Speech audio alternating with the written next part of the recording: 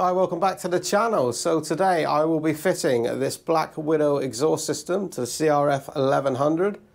So first of all I'll show you what's in the box, and then we'll do the obligatory engine startup with the standard exhaust, and then we can crack on and get this one fitted. So I have chosen to fit this longer Black Widow exhaust, and in the box we have one link pipe, bag of instructions, cutlass stickers, lanyards, very nice, thank you. We have some exhaust assembly paste,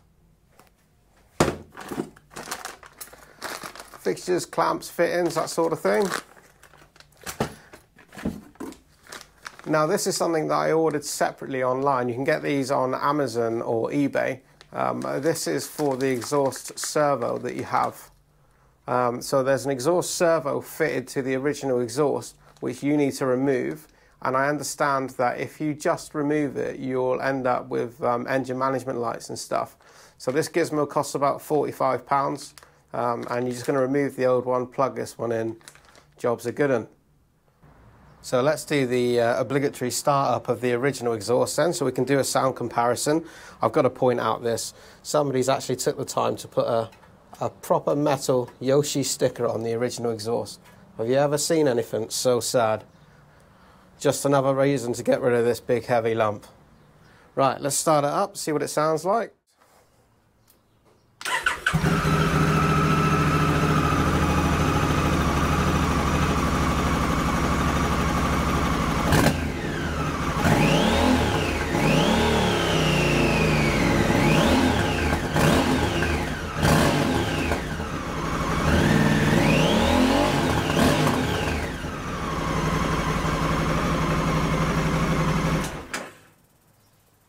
In fairness to the Honda Africa Twin, it's not a terrible sounding exhaust right from new, but we can definitely do better than that. Right, okay, let's get this old exhaust off then. So first things first, we need to remove this heat shield.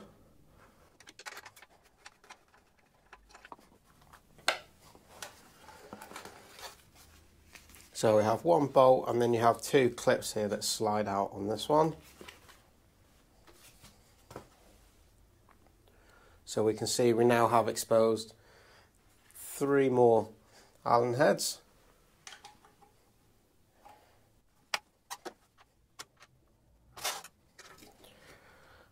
There should actually be 4. There should be 4 bolts here. This one's missing one by the looks of it.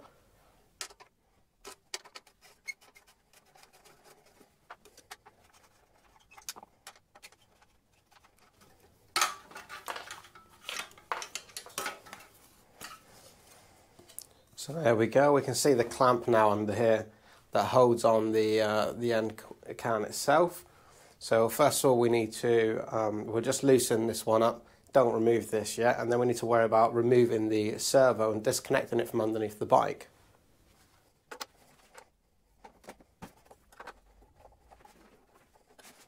So we got that one loose, so we'll have a look underneath the bike now and get to the other end of this servo so we can remove that one.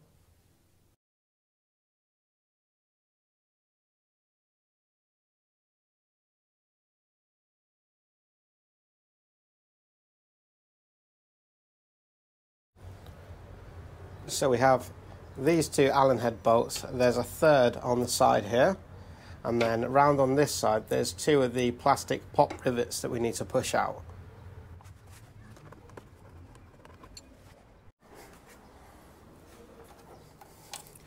So I'm just going to use a thin Allen key, just push in the centre of these plastic pop rivets. It's hard for me to show you this, but you'll see. So just push them in the centre gently.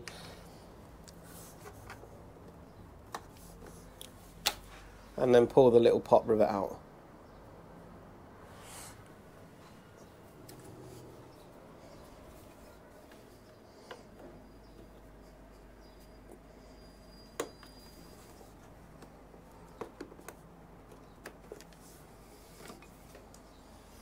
Now we should be able to remove, yeah.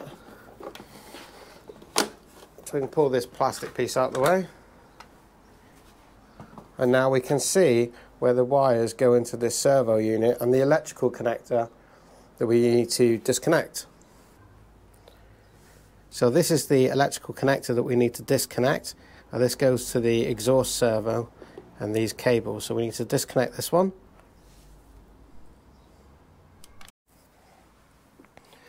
So to make your life easier, you can just pull this straight out. It's connected on the bike here with this little plastic clip.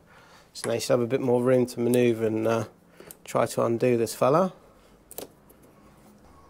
So on this one, you can see on the end here there's a bit of a tab. You're going to push that down and then you can separate the two. Lastly, next to this rectifier on the exhaust side, if you go in, just above it, where my finger is, there's another one of those small plastic rivets. So you need to take your Allen key, push in the centre, and then release the, pull this one out towards you. Go between the exhaust side foot hanger, and there is one more bolt here that you're going to undo, and that should then allow you to wiggle out the exhaust servo from underneath the bike.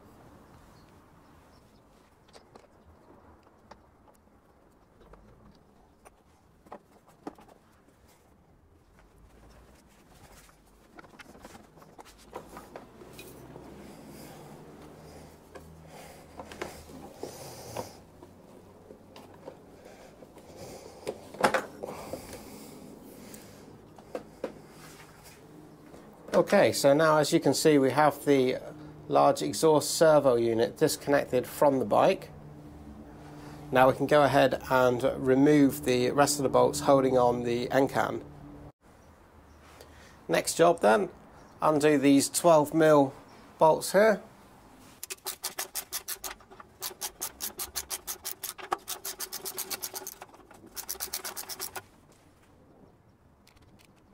So now that we have the clamp loose, we should be able to slide this one off in due course. So now we just need to undo the rest of the way this bolt. This is loose enough and we should be able to slide this whole unit away, taking the servo with us.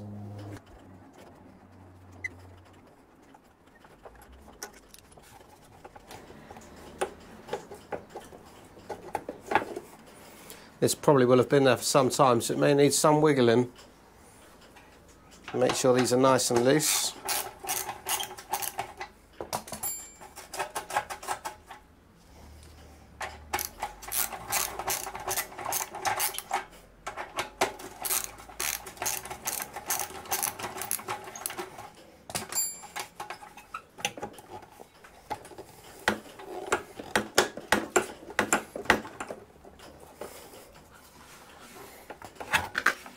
Oh, she's a heavy old beast.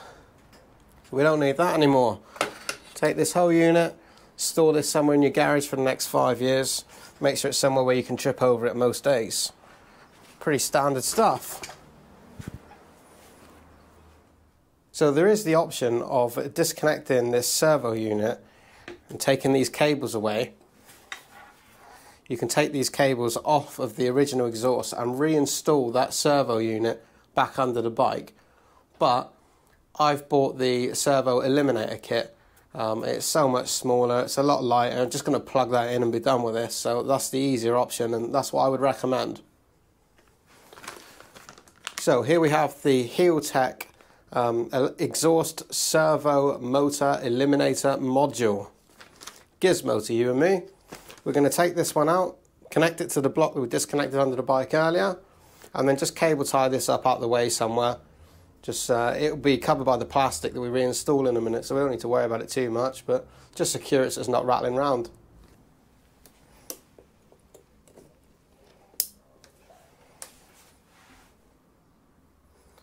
So next up, you just need to refit this plastic that you took out earlier on in exactly the same way that you took it out. Line it all up, put the pot rivets through, put your screws back in. On the original exhaust servo, there is this piece of plastic here that really we want to fit back under the bike, just help stop the dirt and water getting towards those electronics. So I'm going to go ahead and remove these screws and disconnect these cables just so I can get this piece of plastic back, and then I can fit that back under the bike as well.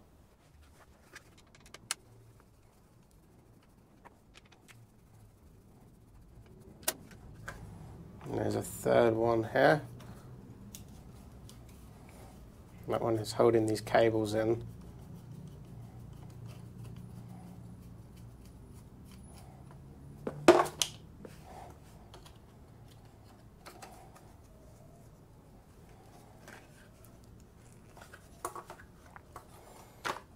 So now we can just wiggle this free and we can refit this piece of plastic under the bike.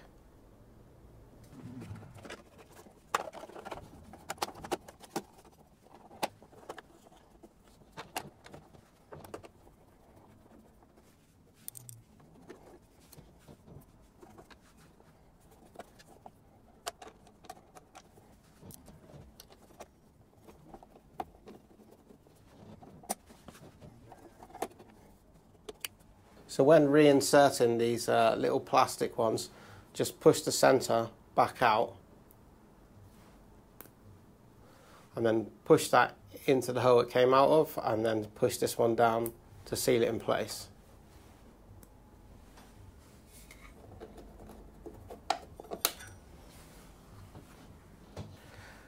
Excellent, good. So now we have these plastics back in. We've got our servo eliminator plugged in inside, so now we can go ahead and refit the new exhaust. Next up, we are going to fit the new link pipe and bits and pieces to the bike. My advice is don't tighten anything down, don't put any exhaust putty and stuff on there until that you know you've got it all on right and everything's lined up exactly how you want it. Then go around and fit it properly. So we're going to throw on our link pipe. Then we're going to need one of these heat brackets, and then we're going to need the exhaust clamp, followed by another for the heat shield. And I'm just going to nip this down just so it doesn't keep falling all over the place. Okay, so as you can see, this isn't done up tight, it's just on there so it doesn't keep falling all over the shop.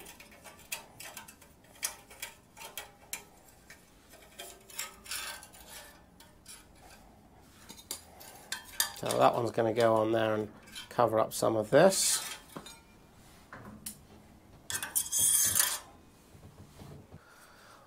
Okay, so we can see we have the link pipe on, and we have the two heat shield things on for the bracket that's going to go on later. Everything's there just loosely fitted at the minute, so next up is to fit this exhaust hanger bracket. That one goes up here.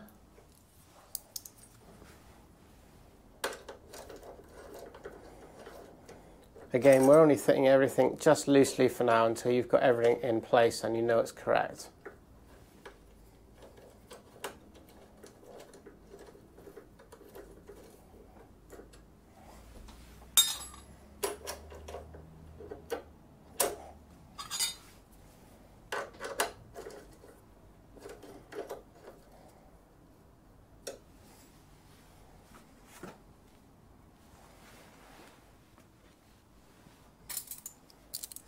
Next up, we're going to slide over this next one for the exhaust clamp.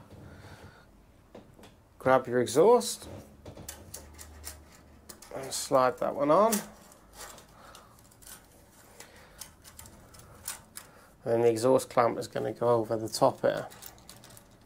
So you have all your pieces in place. They're all loose and you're able to move it around and everything. So now you need to do a bit of wiggling and stuff until you manage to get it all to line up correctly, and then nip them all down and just, you know, make sure you're 100% happy it's all in its right place before you tighten everything down. So you're happy you've got all your bits and pieces in place, you've lined this up, everything's up there lined up well, so now you can go along and nip this one up, tighten this one, tighten these brackets here, but don't tighten these yet. We'll do the heat shield last. So you're going to grab your washers,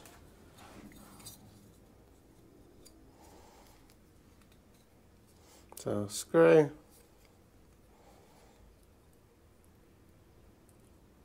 screw, washer, free, soft washer, screw into there.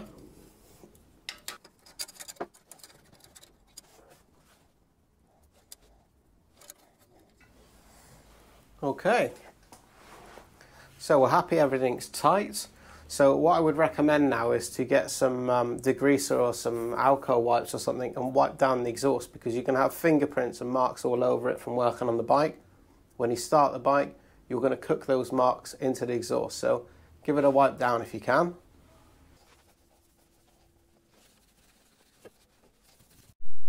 And there we go, look at that. Now I don't know exactly what the weight savings are, but we can say that that is substantial to say the least. So let's get it started up and see what it sounds like. This is the Black Widow exhaust on the Africa Twin CRF1100. Baffle in.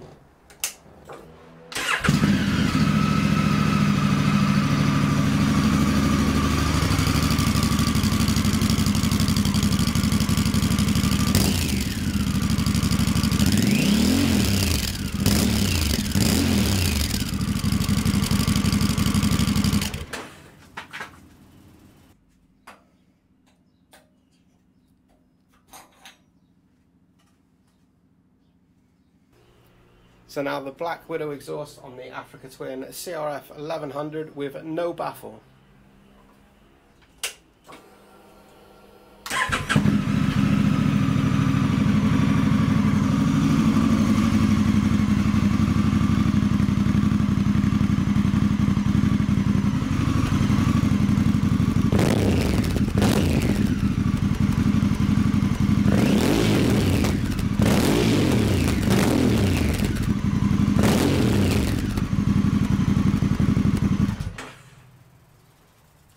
I think that's loud enough.